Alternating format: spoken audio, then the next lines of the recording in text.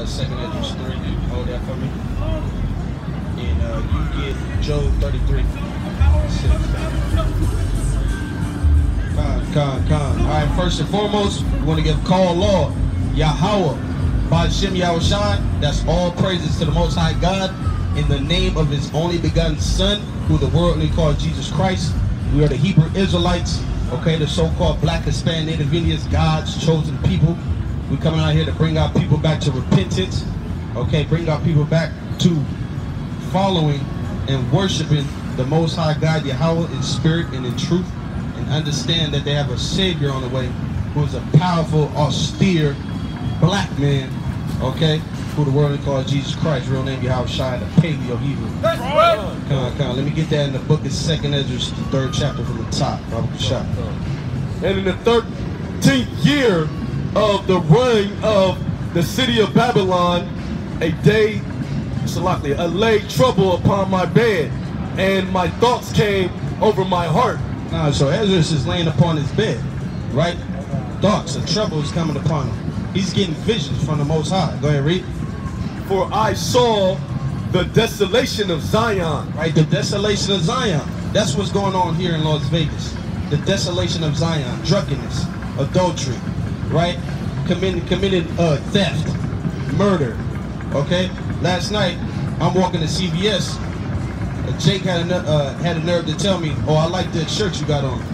He's like, I'm not no blood, but I like it. So I was like, so, you know, are you a Crip? He's like, nah, I'm a murderer. And that's the thing that's on our people's mind, man. We are a desolate nation, man. Spiritually, right? Carnally. We see our people out here laid out in the streets, right? Drunk as hell, off shrooms, off weed, smoking cigarettes, right? Go ahead, read. So that I began to speak, Salakia. 2 Ezra 3 and 2.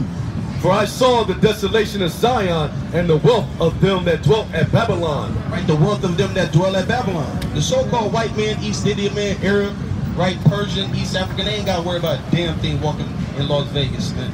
They got all the money in the world. That's why they come down here and tour, man.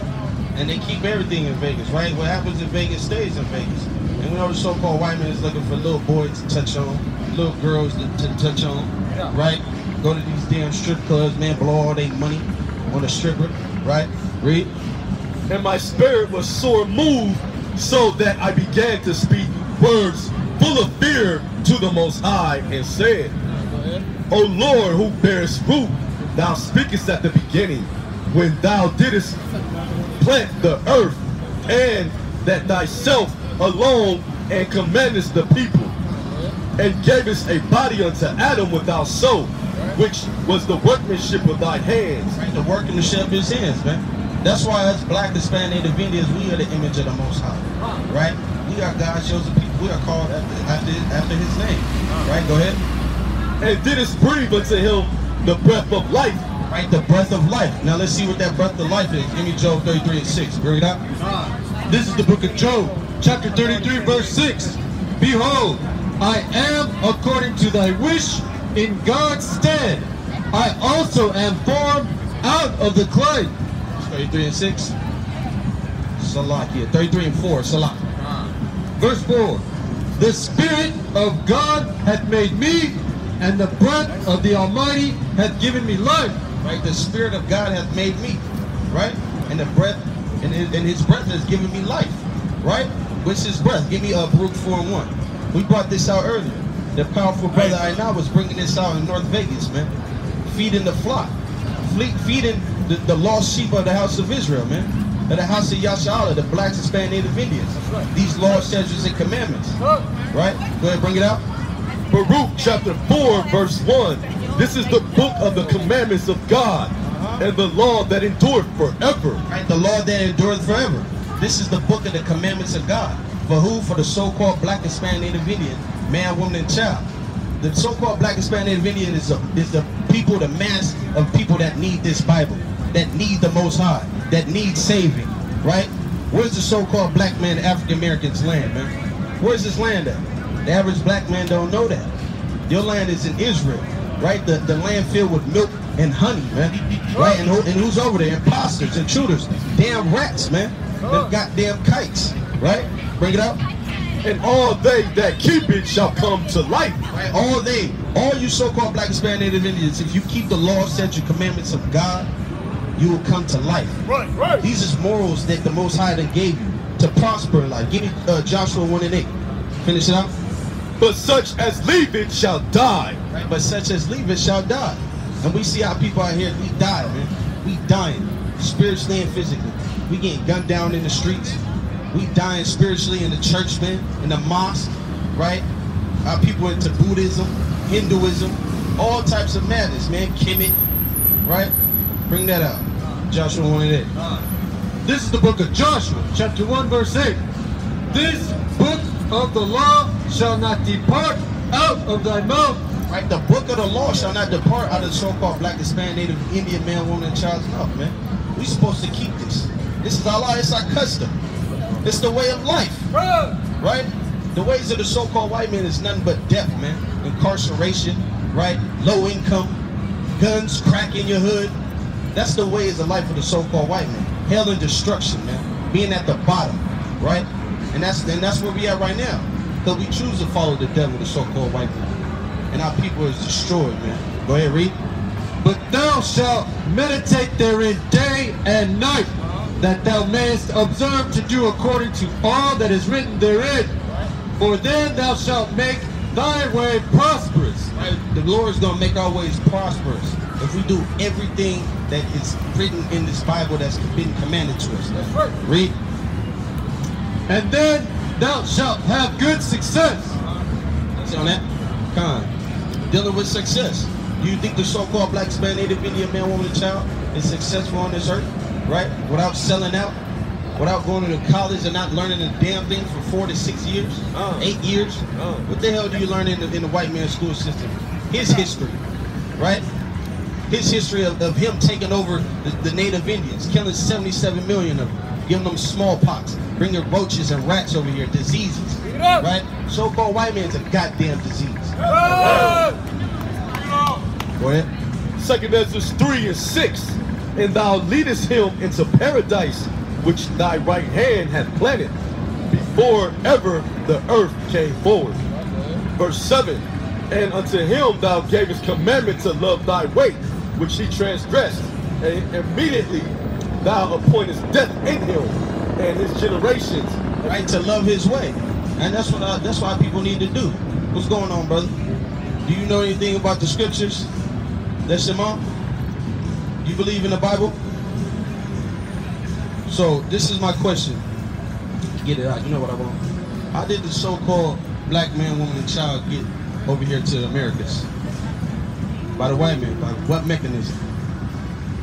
On how? Like how did the so-called white men take us from West Africa over here to America?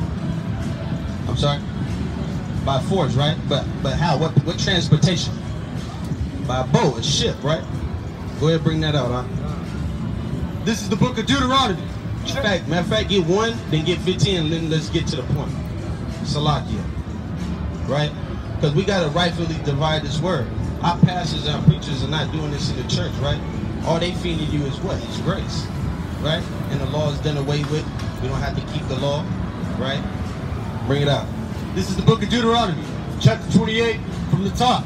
And so, would you say that, Salakia, would you say that we are people that's on top right now, collectively? No, right? All right, bring it out. And it shall come to pass, if thou shalt hearken diligently unto the voice of the Lord thy God, to observe and to do all his commandments, which I command thee this day, that the Lord thy God will set thee on high above all above all nations of the earth. Right, so the Most High told us if we was to hearken, if we was to listen, observe the commandments he gave us, and do them, right? Put out that action, put out that love according to the scriptures, that he was going to set us on high above all nations on the earth, right? And you agree with me that we are not above all nations of the earth, right? Would you say we at the bottom? I'm going to show you why we at the bottom, right? Go ahead.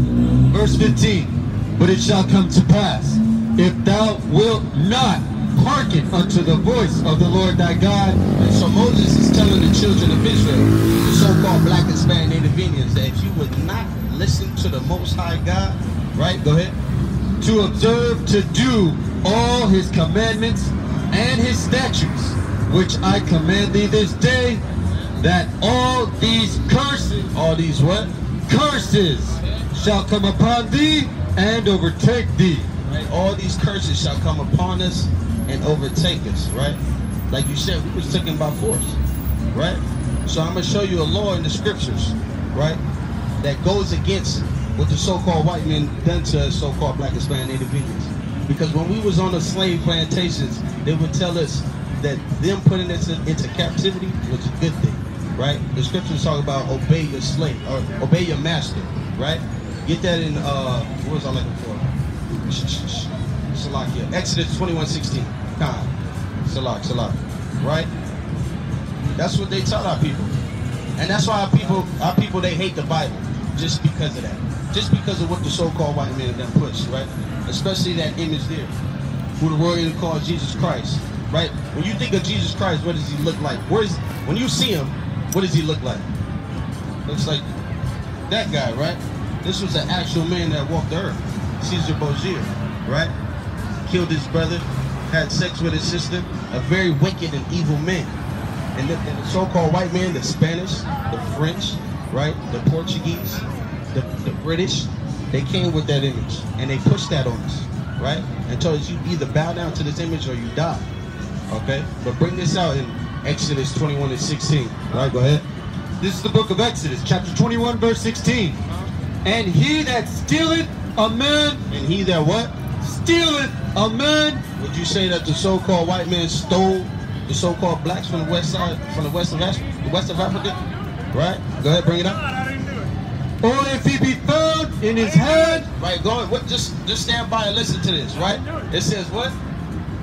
and he that stealeth a man and selleth him, or if he be found in his hand, Right, where we at? Where's the predominant mass population of the so-called African Americans here in America, right? It says if we be found in the hand of them that stole us and sold us, what will happen? Go ahead.